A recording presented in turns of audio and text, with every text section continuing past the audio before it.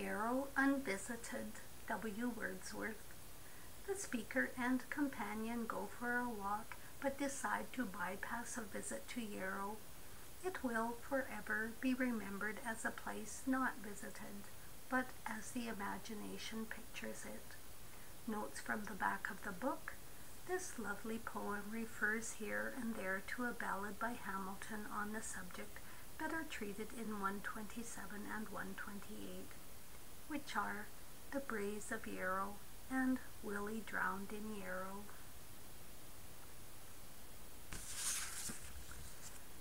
Yarrow Unvisited, 1803. From Stirling Castle we had seen the mazy Forth unravelled, had trod the banks of Clyde and Tay, and with the Tweed had travelled. And when we came to Cloven Ford, then said my winsome Merrow, whate'er betide we'll turn aside, and see the Braes of Yarrow.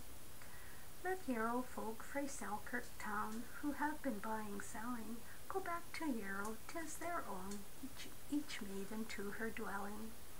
On Yarrow's banks let herons feed, hares couch, and rabbits burrow, but we will downward with the Tweed, nor turn aside to Yarrow. There's Gala, Water, Leader House, both lying right before us, and Dryburgh, where with chiming Tweed the lintwhite sing in chorus. There's pleasant Tiviot Dale, a land made blithe with plough and harrow. Why throw away a needful day to go in search of Yarrow? What's Yarrow but a river bare that glides the dark hills under? There are 1,000 such elsewhere as worthy of your wonder. Strange words they seemed of slight and scorn. My true love sighed for sorrow, and looked me in the face to think I thus could speak of Yarrow.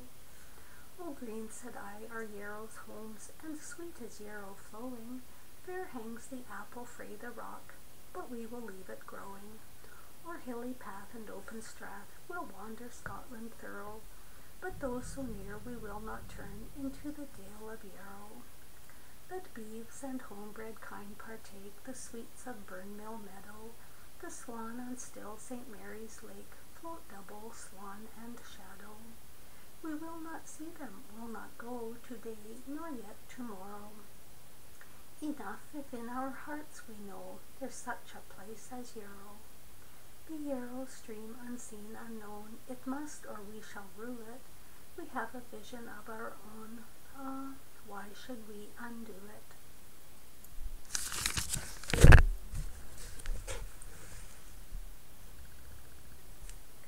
The treasured dreams of times long past will keep them winsome Merrow, for when we're there, although 'tis fair, 'twill be another Yarrow.